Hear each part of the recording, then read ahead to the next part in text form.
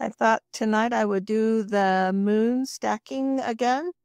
I want to compare some greater length imaging than I did before. In a previous video, I stacked raw video of the moon for 15 seconds and we could see that difference. But this video I want to compare. I want to do a video of 10 seconds, 15 seconds, and 20 seconds and see if we can see a difference even in that different amount. Because, you know, if we're doing 30 exposures for every second, that really does make a big difference in the number of exposures that it's stacking.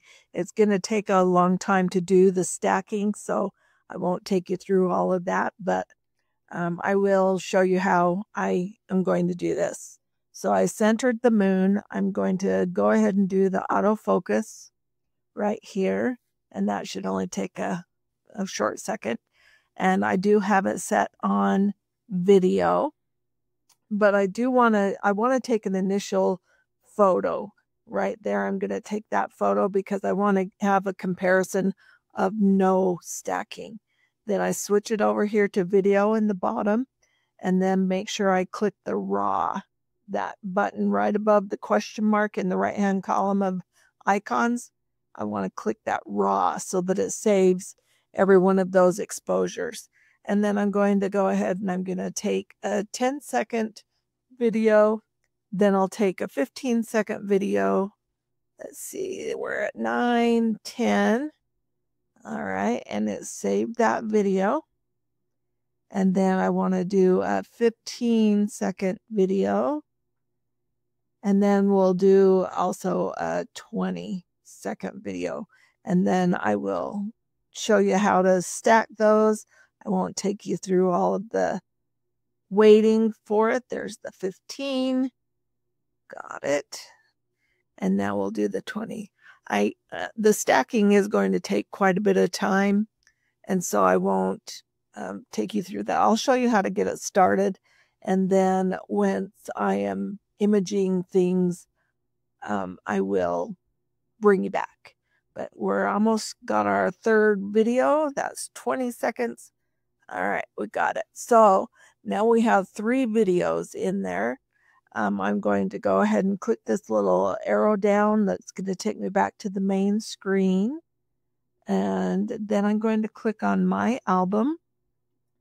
And then you see these are things that I took earlier in the day, but I'm going to click on the Seestar in the top center. And then I'm going to go to lunar. And then those top 3 videos you can see up there. There's one that the one on the left top is 20 seconds. The one in the middle is 15. And then the one is 10 seconds. So we'll start with the 10-second one. I could play this video, or in the top right-hand corner, I'm going to click stack. And then it's going to go through this process of stacking that. It will go pretty quickly up to about the 60 or 70% of stacking, and then it will slow down. The 10-second one, it'll probably take maybe a couple minutes to stack this one, but you see how it slows down quite a bit once it hits up to that part of the stacking process. So what I'm going to do is I'm going to do this same process on the other 2 videos and save the result. Once it gets to the 100%, it will pop up a little thing saying that it's completed its stacking, and then at the bottom it'll say see results, or I think that's the wording it uses. And then I will click on that and I will take an image of that, and then I will do the stacking of the 15-second video and then save a copy of that image, and then I'll do the same thing for the 20-second video so that we can compare, see how it compares with no stacking at all, just the taking a photo, and then the stacking of the 10-second video versus the 15 and the 20. I was really kind of hoping that we would get done while I was rambling on here a little bit so that I could show you how it shows the completed. And it should only take a couple more seconds here, so maybe I will wait and guide you through that. So we're at 96%, 97, and then I'm hoping we'll see a big difference between them. If I just do the photo image, hoping it's different than the others that are video raw data stacking. All right, so we've got stack succeeded here, 100% done. It took 1 minute and 54 seconds. And then it says check now. And I'm going to click on that. And then that shows that image. And then I'm going to export that image and save it to my phone. And then I'm going to go back into the Seestar. And I will do the same thing for that 15-second video and the 20-second video. And then when I'm done, I will bring you back. Okay, so here's our results. This first picture is the one I took before I did the video. It is just a JPEG image of the live view, and so it doesn't have any stacking whatsoever. This next image is the stacking of the 10-second raw video. And so it had 30 exposures per second. So 10 seconds. So that's 300 exposures that it's stacked for this image. And you see that the color is definitely different. You know, the image to the left is more white, where the stacked image, it kind of mutes those colors a little bit, but it brings out a lot of the detail. When I'm done putting them all on the screen, I will zoom in a little bit more so that you can see them up close, so you can see the detail difference. That's where it really shines. So this is the 10-second exposure video.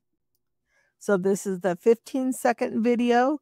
So 15 times 30, you know, you can do the math. So it does have quite a few more exposures. And again, I will zoom in once I get them all up on the screen. But this one is the 15-second video stacked.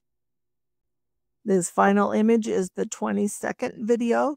So 20 seconds at 30 exposures per second. That's 600 exposures that it's stacked for this image. So let's go ahead and we will zoom in on them a little bit so that we can see the detail. You see that the stacked ones all look a little bit more gray. So you really think that maybe they didn't do as well because it's not as bright.